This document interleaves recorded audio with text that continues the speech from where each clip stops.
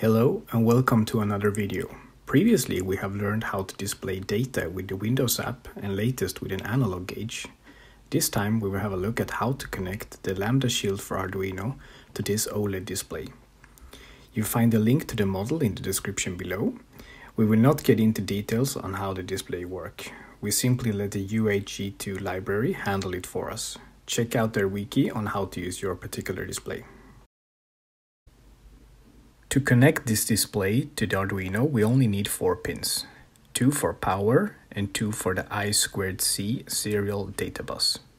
We connect the ground, the 5 volt, the serial data bus, and finally the clock. But make sure to check the datasheet of your model before connecting it. On our GitHub page, link in the description below, you find a ready code to use.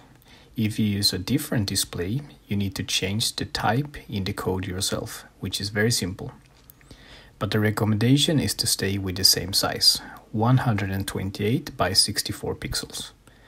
If you get an error for missing UHG2 library, just get it from the library manager and upload the code to your Arduino. Here is the result.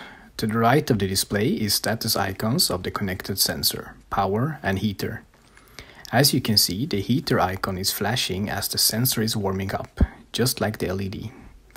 Once the sensor is up to temperature, you see AFR on the top and lambda value on the bottom. Thank you for watching. Please give this video a thumbs up and subscribe for more.